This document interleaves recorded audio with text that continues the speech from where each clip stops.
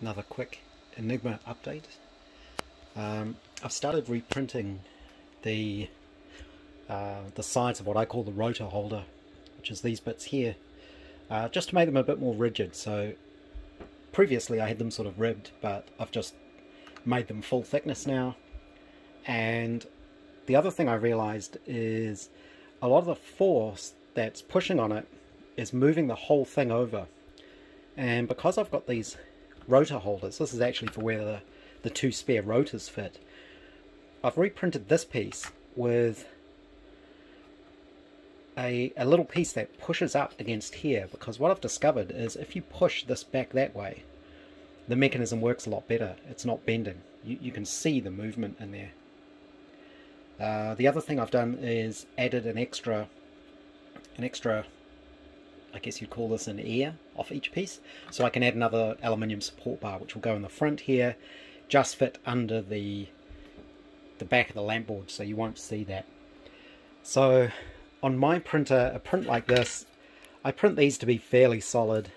It's about a 5.5 hour print, and this is one of the problems I find with 3D printing, is it can be pretty unreliable, often through no fault of your own. So this was the first one I tried printing, and the filament actually got tangled up. What I've found is every so often you'll get a reel of filament where the filament is actually looped on itself, and you'll get to a certain point and it just gets stuck, pulls itself in a knot, and then it just doesn't print anymore. The second attempt, which was this one, I'd obviously got about 5 hours into the print, and the filament snapped. It wasn't jammed up on the reel. I have no idea why it happened to snap at that point, but this one now is a successful print. I did that one this morning. It took about 5.5 hours. I'm just waiting for all of this to cool down, and then I can sort of pop it off the glass and start printing out the other side. I've also fitted these, but I haven't bolted them down because you screw them on from the other side. But these were my reinforced supports for the springs on the compensator, and you can see how just printing that little rib there stops them bending. So again, as I've mentioned, with these machines, a lot of it is just printing things, figuring out where they're weak, reprinting them all strengthened up, just trying to make slow improvements to the machine as you go. One of the other jobs I've realized I can do now that I haven't done, I've been putting it off, is actually make all the cabling. Everything set up, I just need to actually do all of the wiring and actually make all the cables. There's just hundreds and hundreds of these little crimp connections to make. A couple of hundred, I guess. So that's another job I could actually start doing. And I want all the wiring to be neat as well, which is why I've sort of cable laced it together. And I'm using thin, flexible silicone wires. So I'm just going to wait for this to cool down, and then I'm going to reprint the other side. So this is the right hand side, still need to print the left hand side. I finally managed to print both the end pieces, and I also made up another stiffening bar across the front of the machine. You can see it just clears the rotors. But between the thicker sides, the extra support there, and also this little piece here, which pushes up against the spare rotor holder, this is far more rigid. It just feels a lot more rigid as well. I still do have the problem where it misses steps occasionally.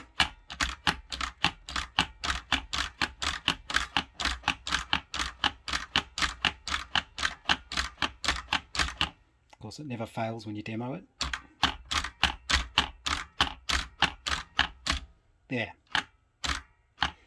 And that is still entirely down to the fact that these pawls are just being dropped by gravity. So I still need to fix that by putting little springs on them, basically. That should be pretty easy to do. The other thing I need to modify slightly is the profile on this ramp on the reflector, because at the moment it isn't quite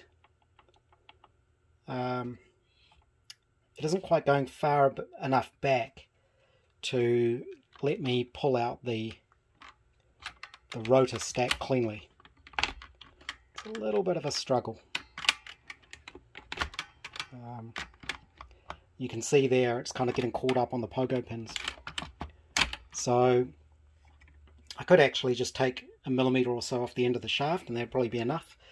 But because this reflector is kind of modular, it's probably easy enough for me to change the profile on the ramp here and make this go back further. So this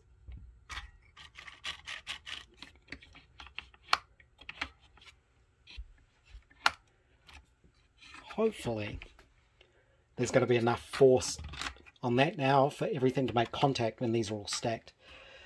The only way to tell is to finish it off and see. But I'm pleased with how that's come out. I haven't actually checked to see if the top still fits on. And if the lamp board still fits in place. We can try that now. That usually goes.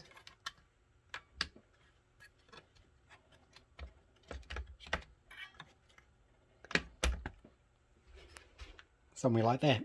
I have to screw it in from the bottom. When I took it all apart and put it back together again, it turns out I actually had a couple of screws loose. So I've fixed that now. And I believe with that there, the keyboard.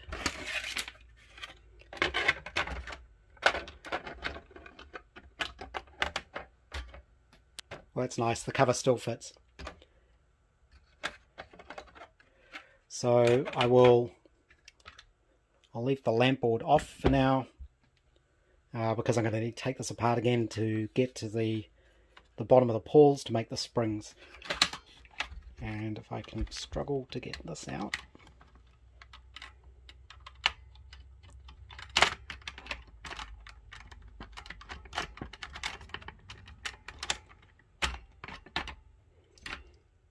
I may just actually shorten the shafts because it's actually a millimetre or so, if it'll focus, a millimetre or so too long on that end. So we'll see. That's fixable anyway. I think it'll be easier to get this to go back a bit further. But you can see how I've just got the weights here. I think what I'll do is I'll reprint these little supports which you need there because that's what the pawls actually pivot around, so they tip up on those little circular things. But what I can do is, instead of having three separate little pieces there, I'll print a new piece that has a hole going through it, so I can push through a little piece of brass rod, probably brass brazing rod, 1.6mm diameter, all the way through, and then I can hook little springs onto these, and that'll give me the tension you need. So this is all sprung anyway because of the compensator, so you just have to make sure the tension on these three springs down here is weaker than the springs on this, and these are quite strong. You can see they're quite stretched there. So that'll be the next job, but it's definitely a lot more rigid now with these new end pieces. Just a little bit more on this Enigma machine. Starting to get quite messy in here, sort of as if the machine's exploded and there are parts everywhere. But I think I'm making progress. I was looking at the machine, oops, my vice just fell off, and discovered there were actually a few things that weren't exactly right that I've fixed up. I did start playing with printing new little supports. These would go down in here, and these are basically the pivot point that the pawls rock across the top of. That's what gives them that sort of rocking motion. And the idea was there'd be a little bolt through here and I could put a spring between this and that.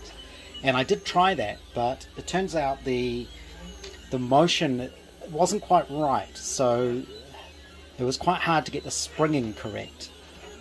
I ended up looking at the machine a bit more, and I did print out these thicker end plates and also added the extra bar, so that's made everything a lot stiffer. I also discovered that my original reflector, which is this part here, I didn't have the dimensions quite right, and when you engaged the reflector to compress the stack, it was actually pushing it too far, and it was pushing the rotors over too far to the right, which is why the poles were actually rubbing, and it also wasn't making contact very well. So what I've actually done is I've redesigned the reflector so that the pogo pins now stick out about 1 millimeter more. There's still plenty of compression on them. They don't compress all the way in, but I don't think they should. Because of the way I've built it, it's actually relatively easy to make this sort of change. So there's a printed circuit board that sits on here, so to move the pins out, all I had to do was reprint this slightly higher and then print a slightly thinner top cover. So that's helped with the positioning of the pins. The other thing I've done is I've reprofiled the little ramps on the bottom there, so it's probably quite hard to see the difference. This was the original one. You can see the ramp starts in line with that screw, whereas on here it's offset slightly, and that means that the reflector, if I can get it on there, actually goes back further to the left when it's not engaged. The other thing I did on this one is I shortened the ramp so I can control how far this gets pushed along by how far up this ramp goes. I've actually shortened it on this one, but I think I've shortened it too much, which is why I'm currently printing another one. The other thing I did was shorten the axle by 1 millimeter on either end, and it just makes it a bit easier for me to now, if we get it lined up,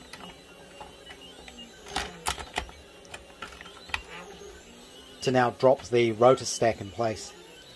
And you can see this is now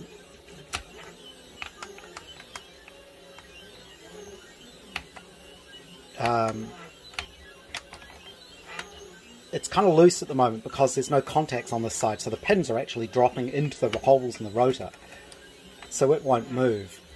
But if you imagine there are pins there,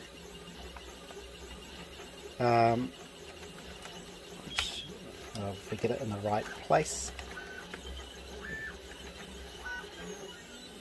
you can see that's under the pin tension there. So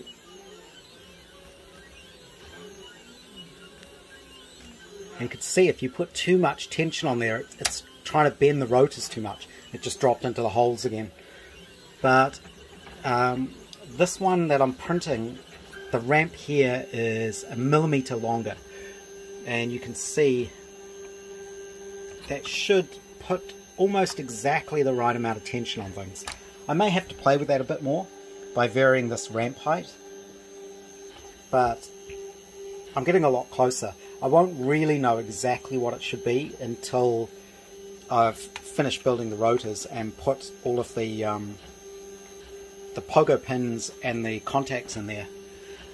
But, oops, that's not helping. You can see now though that the poles actually have the right sort of clearance to the edge of the rotors, the thumb wheels.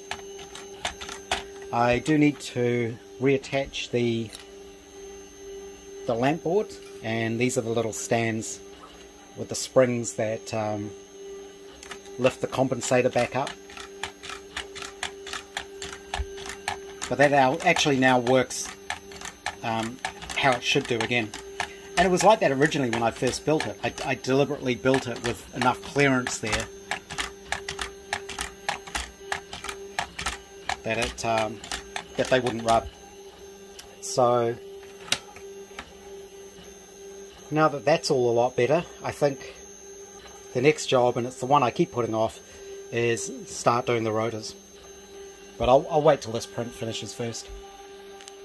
The other thing I've looked at doing is I've discovered one of the disadvantages of having a small electronics lab without any windows is ventilation.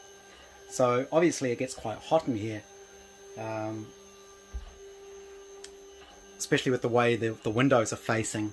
So I ended up buying this extractor fan, sort of 150mm inlet and outlet fan with